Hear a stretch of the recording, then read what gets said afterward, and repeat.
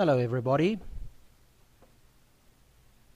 Welcome to online science class. Today we will learn about water treatment. Can you remember where our drinking water comes from?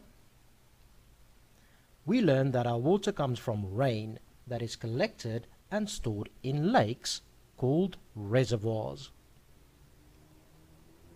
Think back at the water cycle. Water evaporates into the air. It cools down and condenses into clouds. The water in the clouds become heavy and fall down on the mountains. And finally, the water flows down the river and is collected in the lake. As long as there is water in the lake, we have water to use in our daily lives. Do you think the water in the lake is safe to drink? Or should we do something with it first? Let's watch a short video clip for a clue to the answer.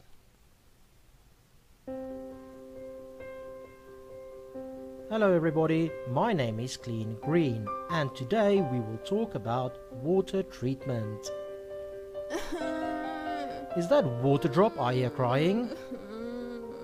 Why are you so sad, water drop? Look at all the pollution. This river used to be so clean. I see, there is a lot of trash in this river.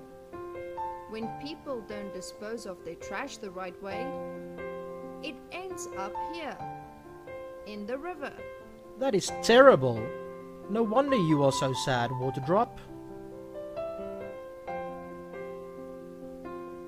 The worst part is, when people drink this polluted water, they can get very sick.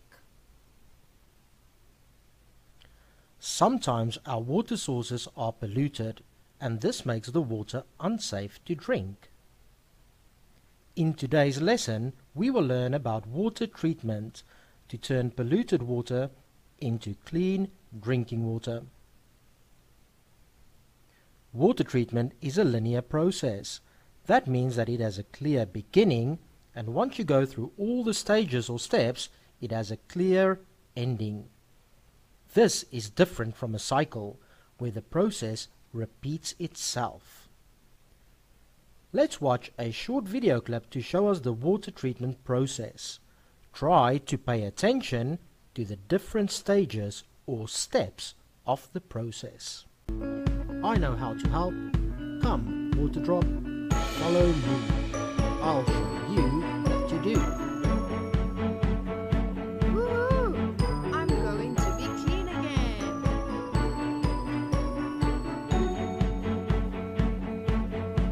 Come over here, water drop. Getting to this one, it will take you directly to the water treatment plant.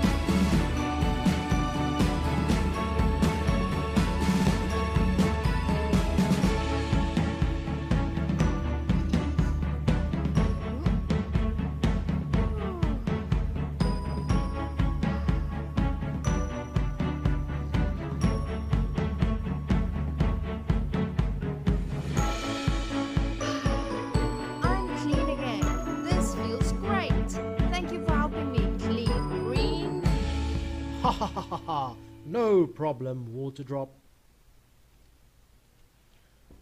What a nice video. Now, can you remember how water drop got clean? Try to rearrange these pictures in the correct order to show us the water treatment process. You can pause the video and write down the letters to show the stages from start to end. The answer will come in 5, 4, 3, 2, 1. Okay, let's see the answer. First, wastewater flows through pipes to the water treatment plant. Wastewater is the already used water from our homes. Second, a screen is used to separate large pieces of trash from the water. Third, chemicals are added to the water. These chemicals act like magnets that attract smaller impurities and clump them together. Once they are too heavy, they can sink to the bottom of the tank. This is similar to how the pulp in your orange juice will sink to the bottom of your glass if you leave it standing for a while. Fourth, water is filtered by forcing it through membranes with increasing smaller holes. In each tank, the water gets cleaner and cleaner. Fifth, water is disinfected with UV light. This will kill bacteria and viruses.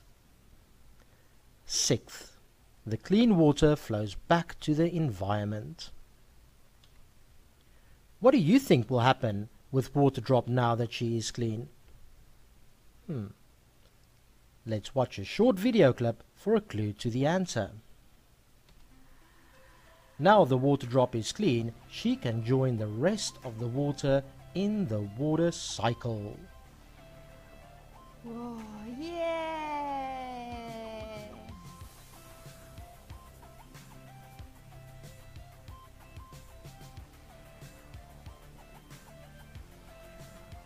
Clean water. Woo!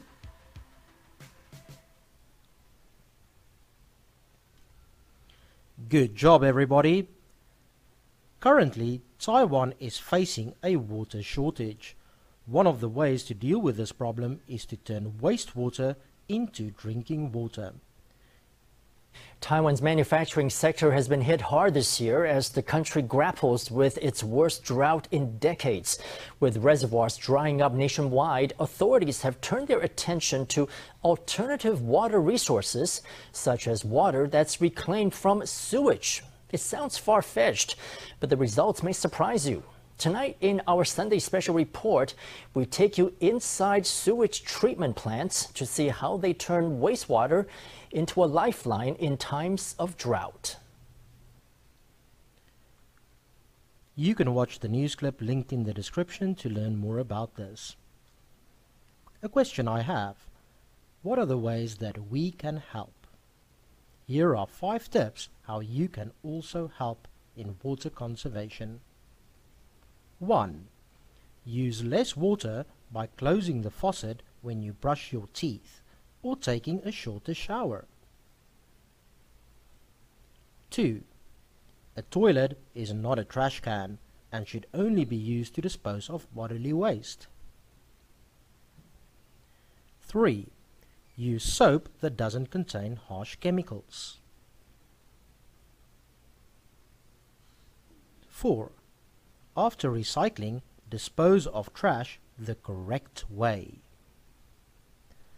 And 5. Spread the message to get everybody involved with water conservation.